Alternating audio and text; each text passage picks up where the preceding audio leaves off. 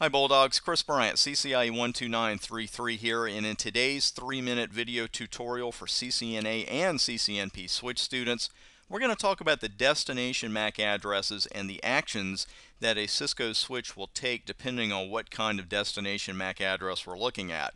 Here's a table, actually the MAC address table from a live Cisco switch, and I used this in a recent video on source MAC addresses as well, so you want to check that one out on the channel.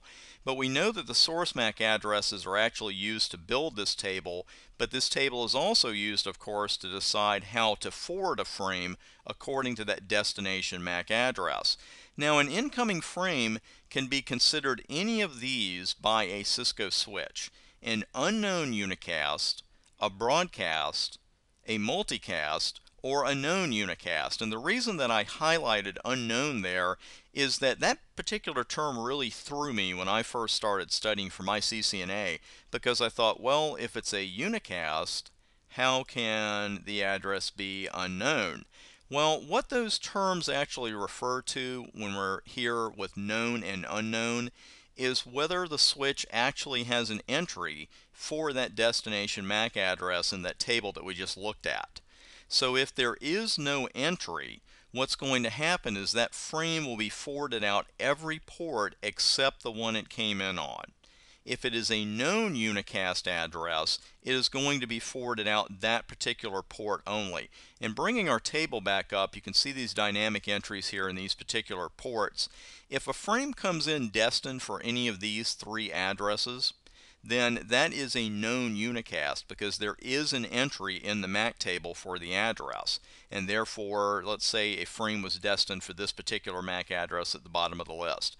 Well, the switch is going to look at that and say, okay, I've got an entry for it, and here's the port, so I only need to forward it out port fast Ethernet 0/4. If a frame comes in destined for an address that is not in this table, that is an unknown unicast, and it is again going to be flooded. It's going to be forwarded out every port except the one that it came in on.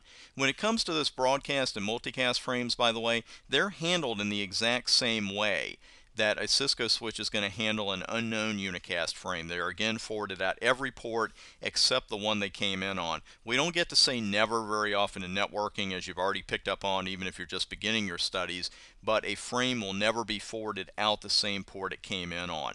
That's one of our rules that we actually have no exceptions to.